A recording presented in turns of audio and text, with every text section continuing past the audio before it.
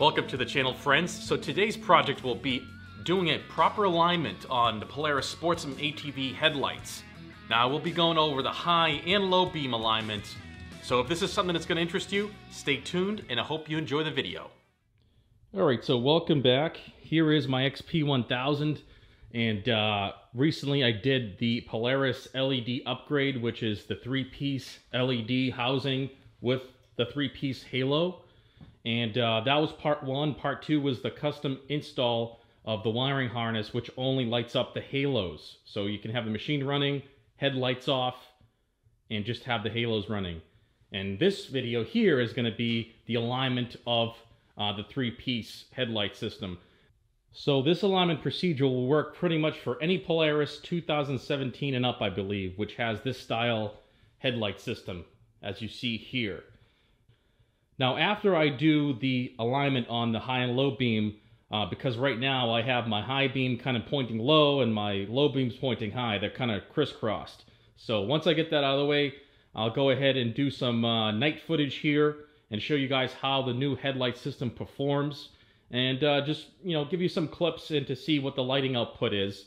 I can tell that they're already brighter for sure, and they have more of a cast sideways and vertically. So hopefully once I get these things aligned and dialed in just right, they work really well, because I did want to put a light bar on my machine, but I've been holding off because I went ahead and jumped for the 3-piece LED halo upgrade first. So let me show you a kind of in the workshop what the headlights look like, the stock ones at least, for alignment, and that way you get an idea of what I'm doing.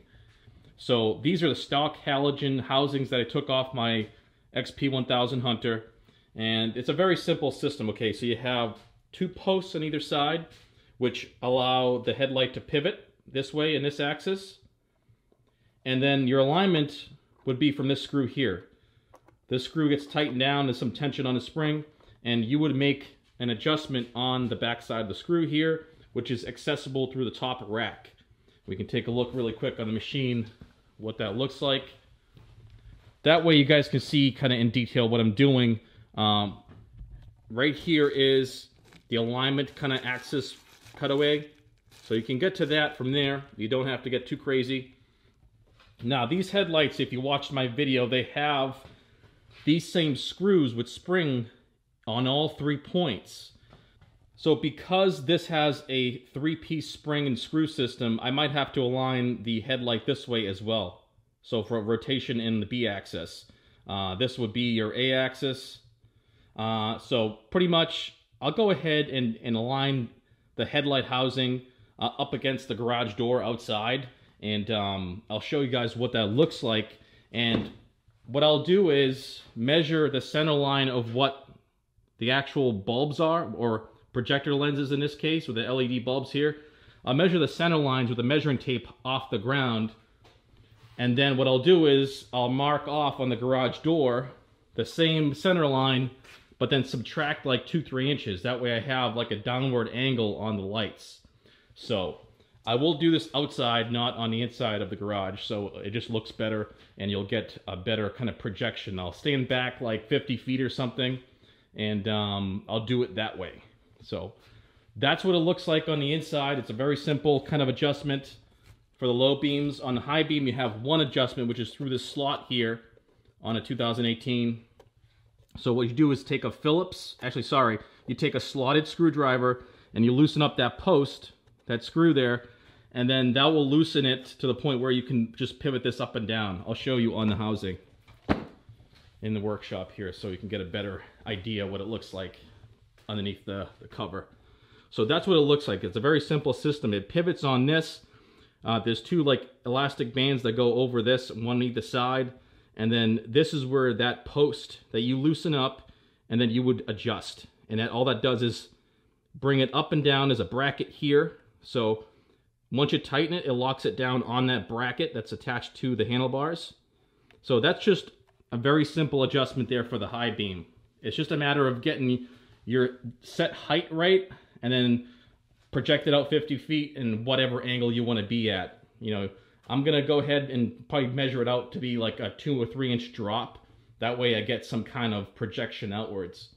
My machine does have a 2-inch lift, the high lifter 2-inch lift, so that all has to come into consideration when aiming your headlights. If you have a stock machine, it's going to be different, so every machine will be slightly different. Like I said, my machine here has the high lifter 2-inch lift it, and also 28-inch tires on it, so that's going to be a different height compared to, say, my girlfriend's 850 here, which still has the stock 26-inch Duro Power Grip V2s and the high lifter 2-inch lift kit. So you can tell there's a difference there just by looking at the machines, the height-wise, just because of the tires. So let me get started, set the machine up outside 50 feet away from the garage door, and then I'll go ahead and adjust the headlights and kind of work through the process.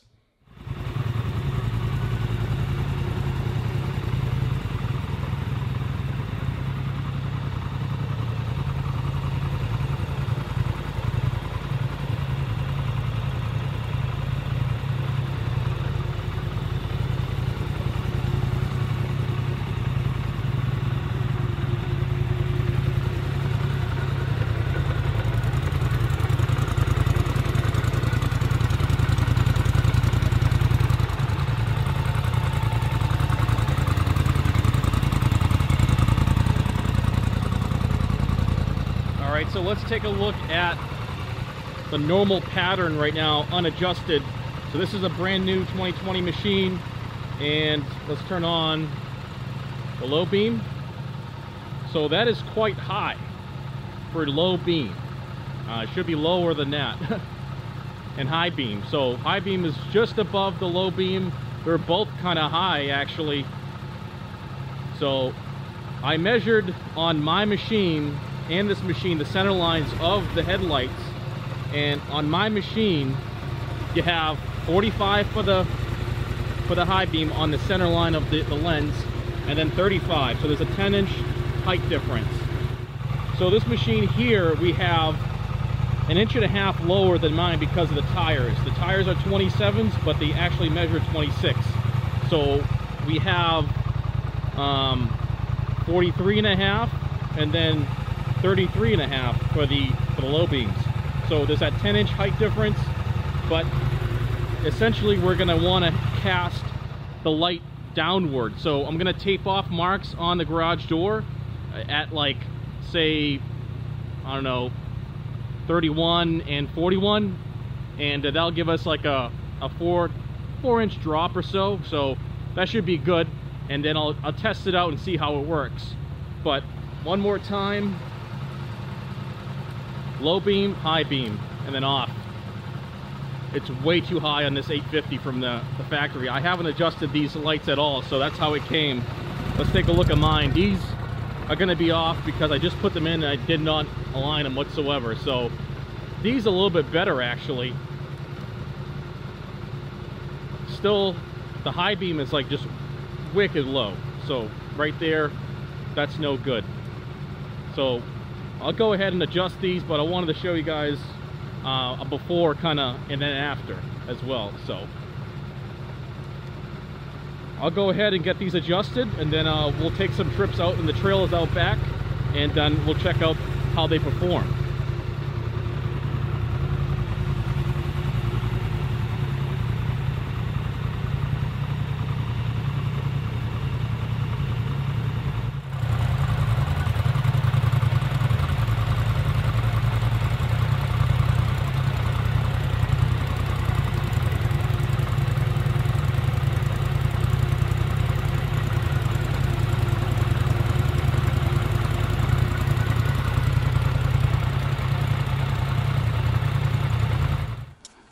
Alright, so let's start off with the 850 and get this one straightened away. I'm just going to turn on the lights now. So we have low beam and high. So the two pieces of tape there on the garage door are 32 and 42. So we're just going to center the beam right on those two pieces of tape and then call it a day. That's going to be good enough. That's going to give us 3 inches of drop, and we should have good projection in the right area. So as simple as lifting this up, we're going to end up blocking the high beam first, so we'll do the low beam. You're going to take a T25 Torx and then adjust right here. Not sure if you guys can see, but maybe just do that. So we adjust right here. You want to go underneath your plastic.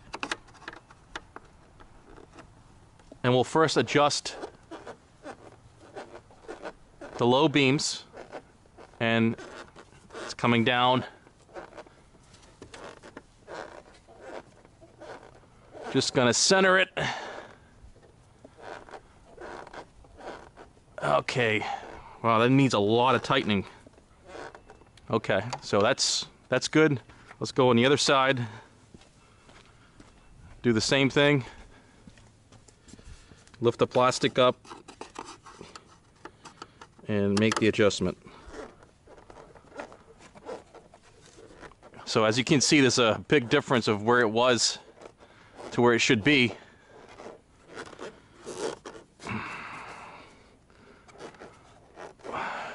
It's really tight, but it needs to be adjusted properly.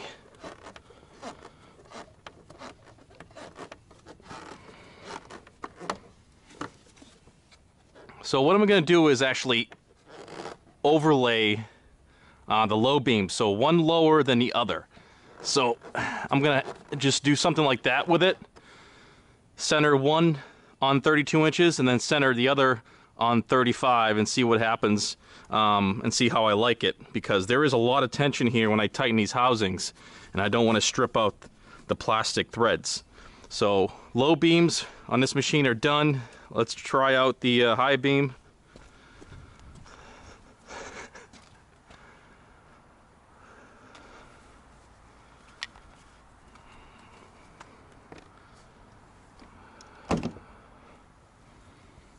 So high beam is a slotted screwdriver, and you just loosen that post.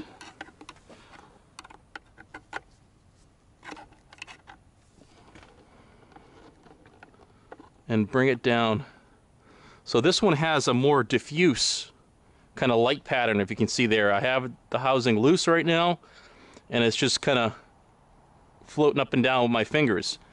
So for high beam, you want to kind of get it right there. I mean, it seems like it's good.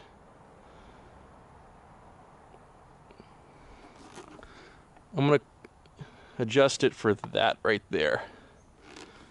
Let's see how that performs. Tighten that down.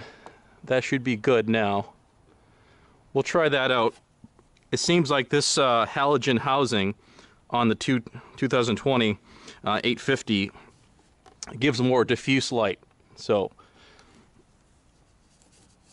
the new upgraded LED high beam pod in mine is different. It gives you a different pattern, just like you see here on the low beams. It has a more defined cutoff. So I'm just going to tighten this up. I like the way that looks. It's good. So we have a nice kind of centered beam patterns on 32 and 35, and with the high beam being centered on 35 inches off the ground. So I'm going to do the same thing to my machine now. Simple as that. We'll turn this off. Actually, we'll go ahead and let's check that out. So when you ride the machine, the beam is going to go up and down a little bit. That's okay. You know, high beam, low, low and high.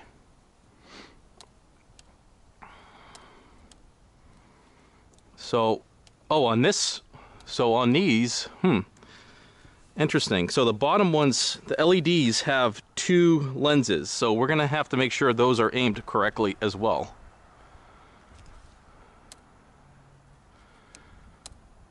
So as you can see, there's 2 on the ground kind of aimed, and then 2 up forward, up high. So that seems like it's a good balance between the 2, and I'll give it a ride and see how it performs. So let's go ahead and do my machine now. The XP1000, same way.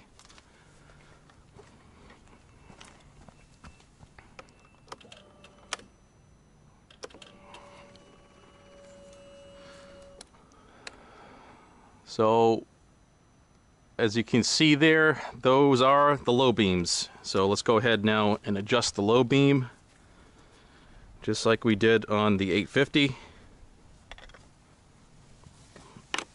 Raise the plastics and just tighten this thing down.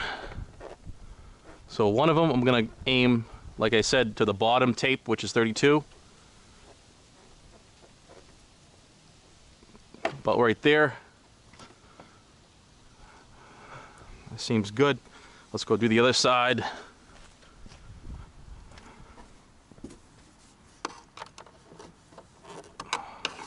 It works better if you go underneath the plastic versus on top. There's less strain on the screw head. So that one's pretty much good. I'm gonna call it that. Okay. Let's see, turn on the high beam. Yeah, high beam is way out of whack. So let's go adjust the high beam.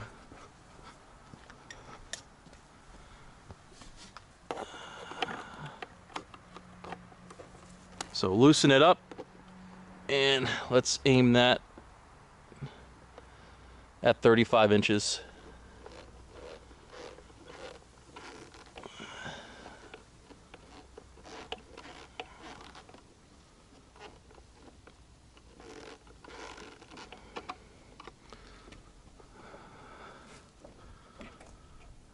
All right, so that's good. That's just about that. Let me see if I can get it higher. Since it has a more defined cutoff, I just want to get it up a little bit more. There we go. Now, I mean, you can always adjust this as you need. So if I decide to go a little bit higher, a little bit lower, it's as simple as that. I just go ahead and I'll adjust them. So there is my low beams. That looks pretty good. The machines are offset, so we're off the center of the garage. I'm on the left here with the XP1000, so that's why it looks kind of more of a hot spot on the left side with this machine right now, and the other machine was more hot spotty on the right because I am not pointing towards the center exactly. So I try to point the machine so they're like kind of like this, but this is what it kind of came out as. So the headlights are adjusted now, so we have more of a more tighter scatter pattern towards 32 and 35 center line inches off the ground. So now it's time to take them out on the trail and see how they perform and see if they light up the trail really good. So let's go try that out and see how they are.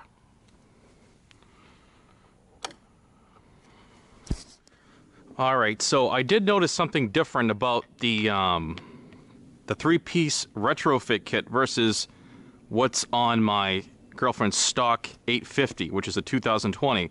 So I have the machines right now with just the key on. So you have 3 halos, 2 halos, right? But I notice there's a difference when you turn on the low beams. So low beams on this only light up one of the 2 LED projector lenses on the 850. But on my machine here, which has that retrofit kit from Polaris, low beam does both of the LED projector lenses on the bottom. So you have 4 elements lit up and then only 2 elements lit up, as you can see here. 4 and 2. I'm not counting the halo, so I'm just talking about that LED glass lens, the projector lens. So that's something different. There's going to be more lighting output with this retrofit kit versus how they come stock on the 850, which is a 2020. So that's interesting. I just noticed that. I want to kind of bring that forward. But let's go ahead and take a trail ride and see how they perform.